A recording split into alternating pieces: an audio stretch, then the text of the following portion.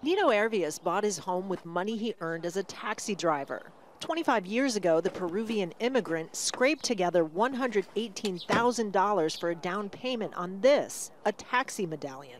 I work around 6 years with no vacation or holidays to save for my down payment. Required to own a yellow cab in New York City, the value of a medallion had risen to more than $1 million in 2014. Since then, however, ride-hailing apps like Uber and Lyft have flooded city streets with 4 times as many cars for hire as taxis, cars not subject to the same restrictions as yellow cabs. 99.9% of drivers here are immigrants. So it is a way for us to achieve the American dream, which right now, as it is, has been denied to us. He's not alone. Other drivers and medallion owners held this rally to call attention to their plight. We were taking before like $150 a night shift, 12 hours, but now we are taking only $90. I'm about to bankrupt because of all these ride-hailing companies. The yellow cab industry is on the verge of collapse, according to medallion owners. But they're not the only ones who are struggling.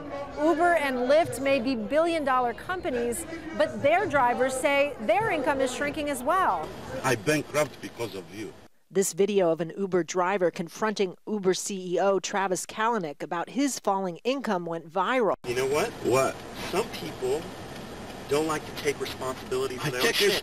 They blame everything in their life on somebody else. Email for town card? Good luck. Kalanick later apologized for treating the worker disrespectfully, but not for his company's policies, which he said are necessary to stay competitive. There's a vicious race to the bottom, and there's a serious crisis, that the drivers and the industry as a whole is facing.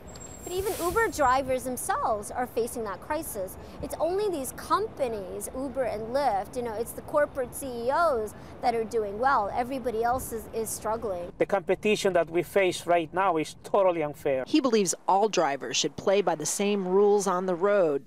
Otherwise, New York's iconic yellow taxis could be driven out of business. Kristen, Saloomey, Al Jazeera, New York.